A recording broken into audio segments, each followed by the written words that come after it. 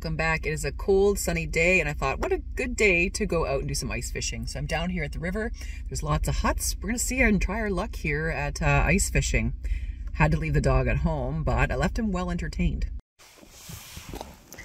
And I'm gonna leave Royce at home with his new bone from Cabela's. It is a rubber bone, as you can see. Ooh. It's actually browning. So it's rubber, so it doesn't hurt their teeth, but it's like the shape of a stick. I love these things. And as you can see, he spits out all the pieces. So you gotta watch them with this to make sure they don't swallow them, but he just absolutely adores this. So he's gonna be hanging out here while I'm out in the ice. They don't allow dogs where I'm gonna be going ice fishing. So behind me, I could actually fit all my gear in here. I've got my my kick sled, all my ice fishing gear, and my ice auger. Yeah, thank goodness I brought that. For 2 seconds I just panicked. I didn't bring the auger. I do have an axe, but that wouldn't be very fun. We'll see what the ice is like. I'm hearing it's like 10-12 inches right now, which is pretty good to walk out on. There's lots of huts out here. I don't have a hut. It's a nice sunny day. It's not terrible. It's minus 20 this morning. Now it's up to minus 10, so we're just gonna brave it and sit out there and enjoy the nice day. Oh, it's definitely chilly out here today. Whew. Let's take a look. Lots of people out here, the sled. So where people are right now is there's a drop-off point. It's about, right now we're kind of sitting on top of 4 or 5 feet of water. Out there we're probably looking at, I don't know, 10 to 12, 15 feet. Right off that little ledge there. So that makes a lot of sense.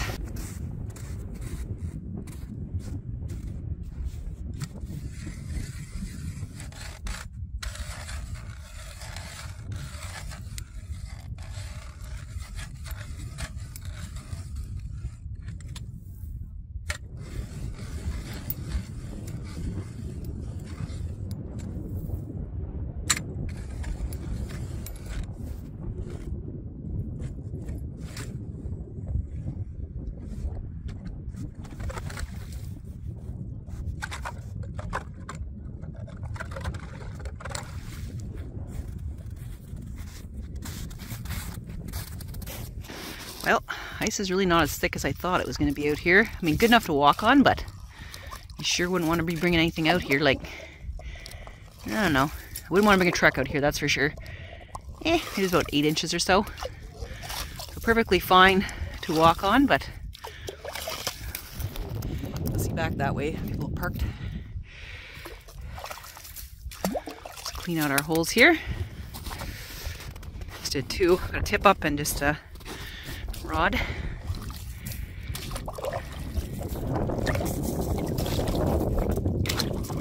See, the water is a little bit tanniny here, like that brown color. So I mean, there's some brighter lures. Speaking of bright, that sun. Woo! Got the sunglasses on. It's really actually warm in the sun. It's just that wind. It's kind of biting. So got my little ice fishing kit here. So I might try my hand at a few tube jigs today. See if we can get some perch, some crappie. These ones right here, so little pearl white ones, and these little speckly jobs I got from Cabela's actually. Made a little tour past Cabela's to pick up some fresh stuff. So they're great. They come in little packs of 5. Not too worried if I lose 1 or 2. The other ones I really like are these types of lures, slab grabbers. You don't need any kind of bait on these. You just sort of jig them a little bit. And I've never been disappointed with those. Those are awesome. So yeah, I was looking through this earlier to get my kit set up. Went through here, and you'll see I found my outdoors card. So here in Ontario, we need an outdoors card with our license. I could not find this for the life of me. I had to print off something online because I couldn't find the actual card. So I was super happy to find this. You can see here, it tells me I have a sport fishing license for 3 years, expiring in December. So really happy I found this.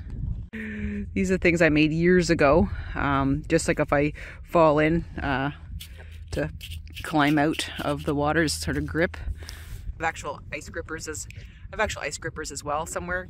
Looked all over, couldn't find those, but it might be one of my other tackle boxes, so I'll take a peek, but these things will do.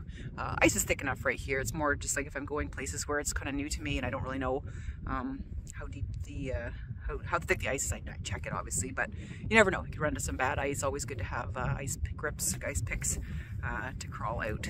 Some of you might be wondering a bit about my kick sled. It is the Esla T6 from Finland. And it's really nice. Have a nice little chair. You can put your pack on the back of the little armrest here. And I've got a little mat here for my feet, or you can stick your feet up like this. Going ice fishing. If you're going ice fishing with a kid, you can kind of put them on the seat and push them around, so it's pretty fun. Such a beautiful day. You can see there's the moon straight ahead. I don't know if you can see that. It's very faint 3/4 moon. Oh, and I should mention that is the Quebec side. That's Quebec over there. Behind me is Ontario. Walk right across. It's probably frozen all the way too, but probably a little thin in the middle.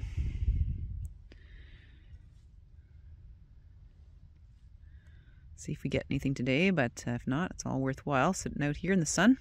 I just had a really strong bite.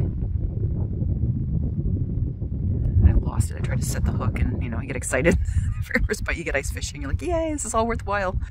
And geez, he got off. I don't know what it was. It wasn't like huge, but it was like a perch or something like that. It's on my slab grabber, the one with the little red tip on it. So anyway, we'll keep persisting. We're gonna kind of near the bottom a little bit, just off the bottom.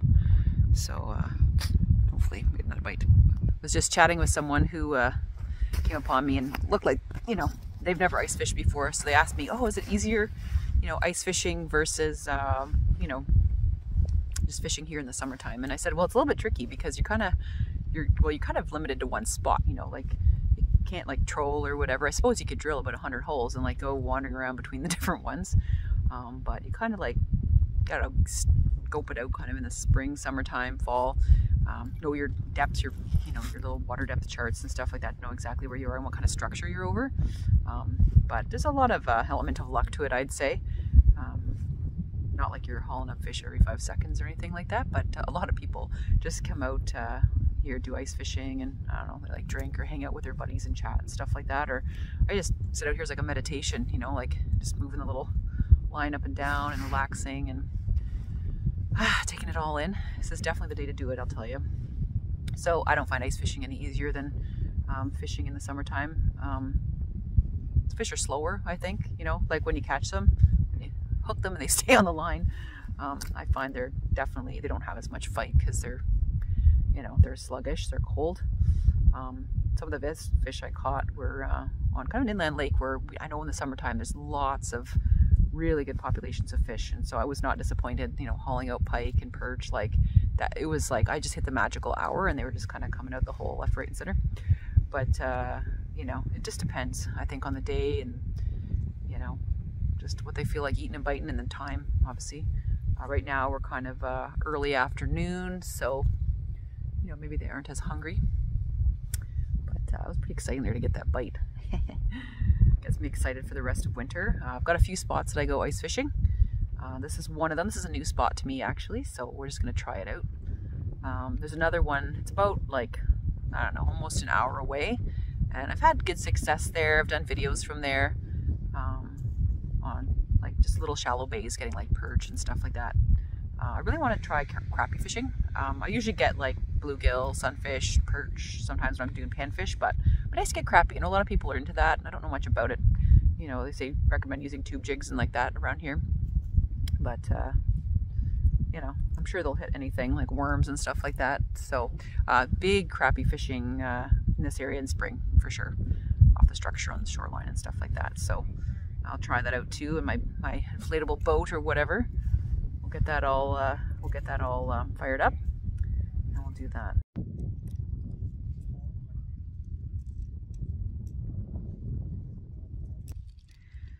Looks like my line's freezing up. I hate when that happens. Yeah, I'm using ice fishing line, but it's just pretty darn cold out here today. What am I wearing today to stay warm? Well, for starters, I have a few base layers on. I always dress in layers, so I have kind of an insulative layer right here at the North Face. It's got a hood on it as well. And I just picked this up, this sweater underneath it. It's blue sweater. It's by Ascend. I got this at Cabela's. It's got 2 pockets and one up here as well. It's really nice. Quite warm, actually. So I got that. So I wear that as like kind of a mid layer. And then this is my wool sweater that I wear. I love it. And you know, wool will keep you warm even, you know, when it's wet and stuff like that. So Yeah, just dress in layers for stuff like this, you know, because you can always be overheated. You know, I could always take off this wool sweater and put this Ascend jacket on. That's pretty nice. For my gloves, I have Combi, and I like these ones because look, they've got a magnetic clip, so your hands are exposed. So you know when you need to address the fishing line and stuff like that, but then they seal up. So that's pretty cool. Got my little burn hat on, and this hood from my North Face underlayer there, it does have a hood, so if I need that, that's good. And then my wool jacket has a hood too. For my pants, I have insulated pants on right now, and I also have insulated sort of hunting pants, camo. They're really nice. They're silent when you walk. They're not like squeaky like snow pants. And I've got my my mucklucks on. Let's take a look. So these are the pants I was telling you about. Yukon gear. Really nice hunting pants, cargo pants sort of deal. They got pockets. And then my mucklucks are on underneath here. I made these. Oh, and there's my insulated pants. My mucklucks are there. Why I have those on? They keep me pretty warm because they aren't constricting. And I've got 3 pairs of wool socks between them and the ground. So they're pretty warm. They're made of elk hide as well. So I don't get them wet. I use them on days like today when it's really cold. You don't want to have them in slush or anything like that. Because then you're gonna get really wet and cold. So you can have like over boots and stuff, which I do have, like for snowshoes and whatnot. Those ones are great to have to keep them dry. Grateful for these little hand warmers. They supposedly expired last year or 2 years ago actually, and they still work. Use these up. I got a big box of them, but super nice to tuck in places to kind of keep warm, like your feet, your hands, sometimes the small of your back. You know, Birch and I used those when we were out camping. Man, it was so nice to fall asleep with one of those in the small of your back. Keeps you nice and warm. Starting to get pretty cold sitting out here. No further bites or anything like that, but gorgeous day. Getting lots of people out here now. And a lot of people wondering about thickness of ice. Is it safe to walk out and stuff? So yeah, it is. It's 8 inches, so you're good to walk. Do not drive your car on this. It's gray ice. I wouldn't do that. So what kind of fish do people catch out here anyway? Well, we're looking at probably pike and gar and ling. Walleye for sure. People love getting walleye out here, and perch and crappie in some little bays and stuff like that. Am I missing anything? Yeah, that's muskellunge. I think some people get muskellunge depending on where you go. So lots of variety out here, that's for sure. Just taking a little walk to warm up, and the river's pretty wind blown, so the ice isn't too far beneath the snowpack here. Thank goodness. There's been times where I've actually had to dig out like 2 feet of snow before I could actually get to the ice. It's like a little area here.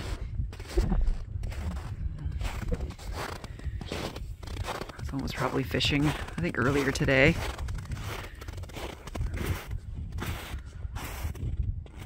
It's like a little slushy out here. I'm not going any further than that. Could be if there's like a current or something under here. Just gotta be careful. Yeah, when your spidey sense is up and you're like, oh geez, I shouldn't walk there. Don't walk there. I've done that before. My legs have gone in. Not very fun. So yeah, what a nice day. But gotta warm up. Gotta get up and move around a little bit. Get some circulation back in my feet, my hands. Boy, what a nice day with the sun right there. Wow. Lots of folks out. I don't hear any hooting and hollering. I don't think anybody's gotten the big one, if you know what I mean. But it's just great. Got a little camaraderie, people helping each other out. I was helping someone dig a hole back there. Some people have power augers, so that's awesome. I just have the regular auger, so it's a good workout to stay warm as well. Drill more holes, catch more fish, stay warm. Well, I'm hoping to make this into a regular series. No further bites today, but boy, is it ever nice out here. And I'm going to take advantage of the El Nino winter, where it's a little bit warmer than expected, and get out on the ice more often. So I'll see you guys back out on the ice again. I'll find another location, but thanks for joining me today and getting started with the hard water fishing. It's going to be lots of fun. Have a great week. We'll see you in the next video. Stay warm.